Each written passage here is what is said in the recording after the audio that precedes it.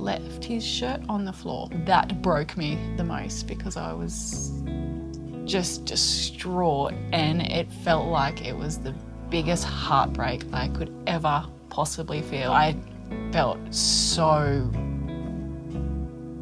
heartbroken, like it was honestly like the worst I could ever feel. Been through plenty of breakups before, but that was by far the worst. I think you said to me it was almost like he intentionally left it there, like as a reminder or something. Yeah, it was. And I remember like looking at it and just going, don't sniff it. Don't sniff it. Because it's like, you know, there's smell and you hold on, don't leave me. And then my dog, my border collie, walked in and I was like, don't you sniff that shirt, don't you sniff. And he just laid on it. And you could tell at that moment that he really missed his dad, and it was, oh God, it was awful. Yeah, that's where it came about.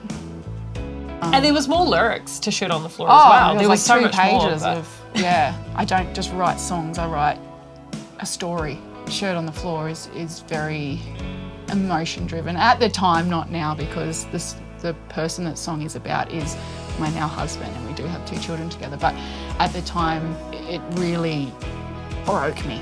Yeah. It broke me, and him having that shirt on the floor, like you said, like he meant to. Every lyric in the song is so relevant to what actually happened at that time. Every word. Yeah. Every word has that emotion behind it of not just my heartbreak, but what so many people go through in a heartbreak or during a breakup. I think definitely All My Belongings on the Back of the Tray.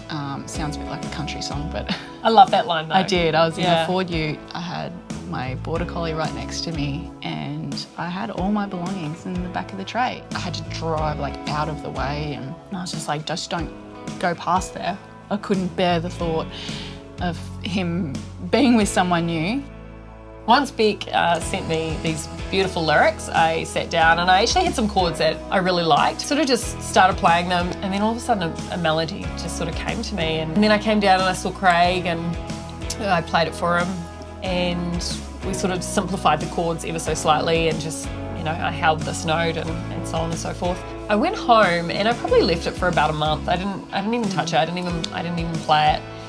And I get a message from Craig saying, right, when are you coming back into the studio so we can do this thing? And I was like, gosh, better do some practice. And I picked up the guitar again, and it was really funny. Something just clicked with the lyrics and clicked with the melody, and I actually changed it ever so slightly, and it meant that I got to add in more of Beck's beautiful lyrics and get to tell more of the story, which was absolutely awesome, because I just felt like it was a little bit disjointed what I had originally come up with. Like we're saying, like it's very relevant, the story and the heartbreak and the pain behind it. So I kind of didn't want to miss anything out. So it was, yeah. Megan's very good at just, even with our other songs, she just, boom, and she can just get it going, and it just sounds so good instantly. Like you can just hand her anything and she just goes, yeah, and then it'll be like, what, 5-10 minutes later? And it's like, oh, we have a song.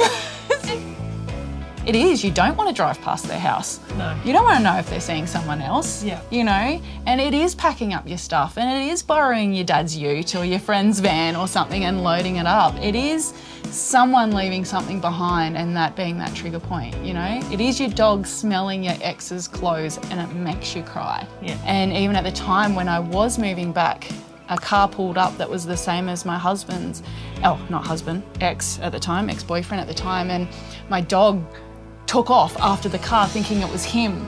So I'm running in this parking lot like, oh, it's not Daddy, it's not Daddy. It was sorry, I didn't mean to laugh at like, it was awful. But I could just imagine it was almost, it's not Daddy. And I put him in the car, you know, we're going back from Melbourne, and it was just, yeah. That is heartbreaking. It hurt so bad. Got him now though. He came back. You go through a breakup with someone, and even if you've been with them for, you know, 5 months versus 3 years, you know, like it's still that like, gosh. In every aspect, I think someone can find something out of the song that is, you know, oh yeah, Oh, yeah. But, But you yeah, know. through heartbreak comes great songs. Yes, which is really lucky that now I obviously have Beck in my corner to be able to help me with that. So thank you for a beautiful song, even if it is about your breakup. Yeah, it's fine. That first video or sound you sent me of Shirt on the Floor, just with the guitar, was like, oh my God, wasn't it? Yeah, wasn't really it fun. great? It was, so really fun. good. It was just, and that, I think it was Shirt on the Floor is really like something for us now too. It really started something, didn't it? Yeah, absolutely. It Which is really lit a special. fire, and it kind Yeah. of, you know, with you coming down the studio, it just made it go. I guess we hope all the listeners enjoy it as well. Yeah. As much as we've And it enjoyed gets making stuck it. in your head. Oh, I so hope it gets stuck in people's Oh, heads. it gets stuck in ours. Gets stuck in my 3-year-old's head. Does it? Yes, yes. Lift your shirt on the floor. That part. He's just constantly. Backup singer right there. Yeah, technically, yeah, just back up. At the back. At the back. I'm Megan Woods and this is Rebecca Arantz, and we hope you enjoy Shirt on the Floor. Go ahead and stream it from Spotify or iTunes, or you could probably even see our music video on YouTube. Bye. Bye.